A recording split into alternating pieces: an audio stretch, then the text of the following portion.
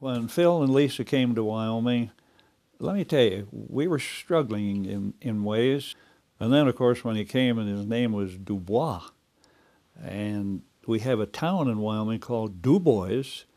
So one guy was wandering through that area of Wyoming, Dubois, and he went into this place, and he sat down. He was troubled. He said to this woman, "Now, I don't. How do you pronounce the name of this place, and say it very slowly?"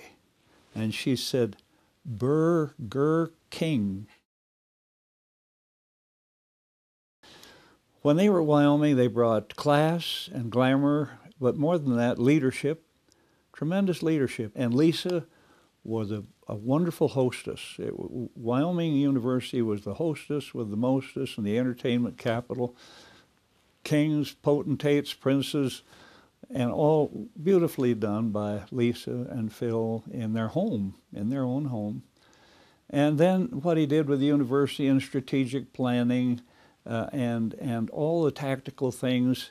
And in that period of time, he did so much that even one board member, how's this for an accolade, said, "You know, the thing about Dubois that concerns me, he gets his way too much."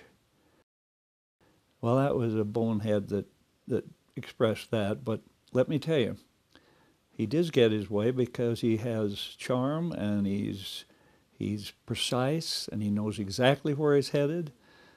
He'd tell you to go to hell no way you look forward to the trip. He gets his way, but he's a man of great integrity, and Lisa is just one of the finest. And the pleasure for me and for Ann is that we came to your beautiful campus, and that's where we met Erskine and Crandall.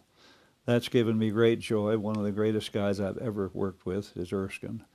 And so you have on that podium tonight Phil and Erskine, two very, very special friends of mine.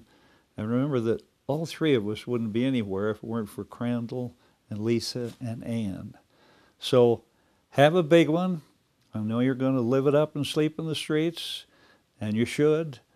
And just know that you're honoring a tremendous man. God bless you. Have a great night.